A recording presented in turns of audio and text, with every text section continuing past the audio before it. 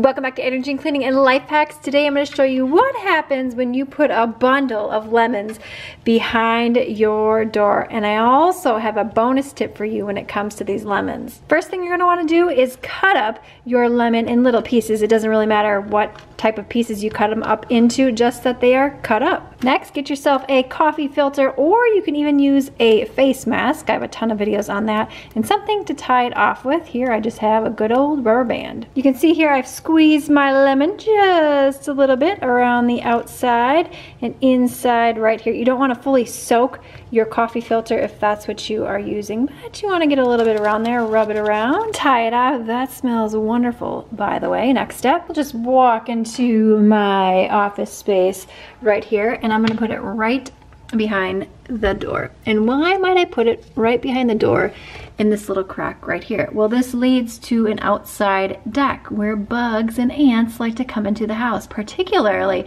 when it's springtime. Give me a thumbs up if you got little ants or little rodents crawling in. You can also put it by a windowsill. But why lemon? We love them as humans.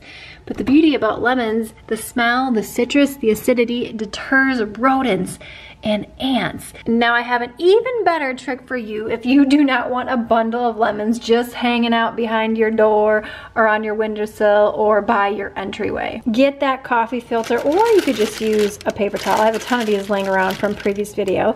Get yourself some citric acid. I love cleaning with this. It replaces lemon juice. You can see right here on the label, use for canning tomatoes.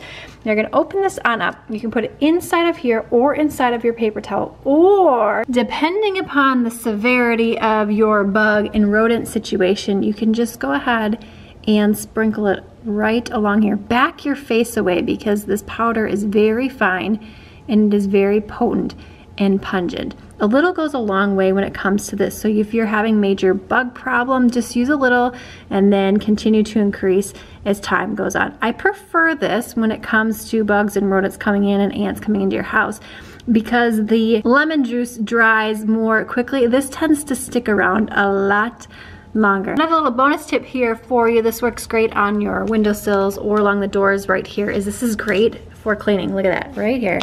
Gone, dirt, gone, and it smells amazing. It's gonna keep those rodents out. Yes, looking good. Ooh, I gotta get in there more often. All right, my friend, give this video a thumbs up. YouTube thinks you're gonna wanna watch this video, but I think you're gonna wanna watch this one. Let's see who's right.